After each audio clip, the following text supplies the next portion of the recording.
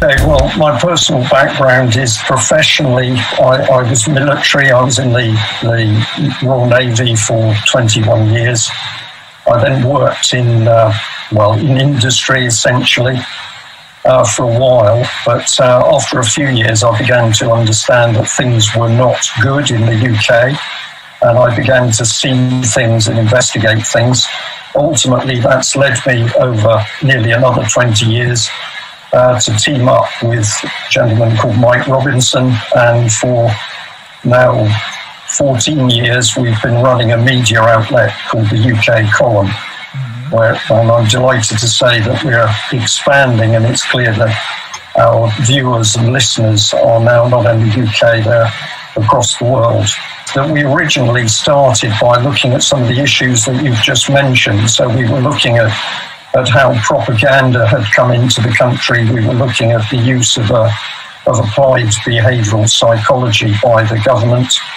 And we were looking at changes which were very serious, or we thought they were very serious, and they were particularly affecting the style of democracy, and they were also affecting our constitutional rights. And it was against that background of reporting that we have then encountered, obviously, what's happened with coronavirus.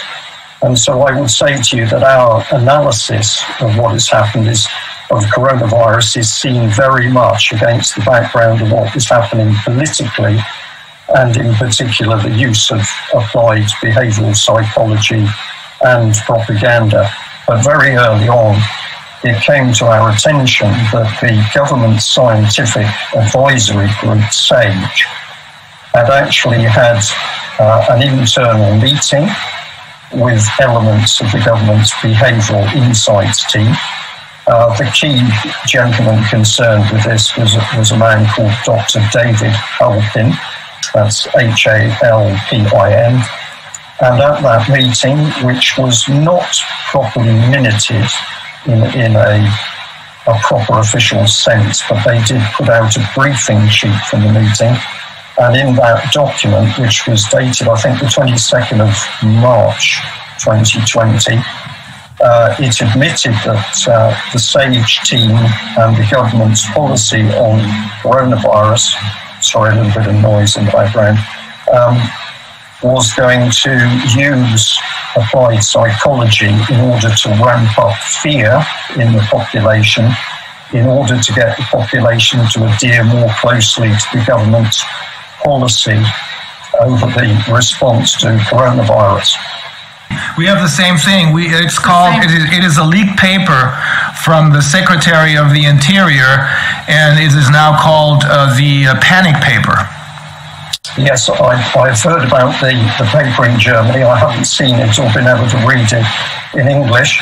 I'm going to suggest to you that that German paper would have come out of the specific talks that I've just referred to. So when we started to see that the British government was having these secretive meetings with French behavioural applied psychology experts, it was clear to us that this was going to be rolled out in other European countries. So I was not surprised when I heard about that German document. It said that inside communities, community members were going to be used to effectively police each other. So people were going to be used to put pressure on their fellow community neighbours, for example, to wear a mask, to adhere to social distancing. So it was very clear in what they were talking about that they were going to use this covert applied psychology to pressurise citizens to act against one another. Madness. Yeah, yes. Madness. It's madness. That's what it is. Yes, and I'm going to say to you, it's not madness. What we are facing is calculated, and it's a mistake to call it madness because it's very precise, it's very calculated, and we need to understand that in order to be able to deal with what we're facing, right? And the other thing that happened in UK probably about 2 years ago Originally, death certificates had to be signed by 2 doctors.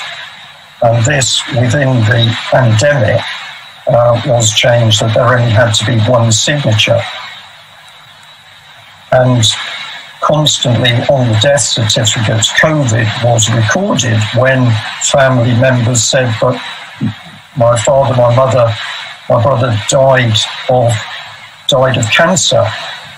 But because they supposedly tested positive for COVID-19, that was actually recorded as the cause of death. So this is the official falsification of statistics with a direct impact on the health of the nation. This is calculated. And this is why I come back to the fact that it is not madness. If you analyse very carefully the political decisions, the policies, the documents, what we are looking at is genocide. It's planned, it's premeditated, and I've even had a senior member of the National Health Service who has spoken to us as a whistleblower use that very term. The words were, what I have watched unfolding within the health service in UK is genocide. Wow. So we have nurses telling us this.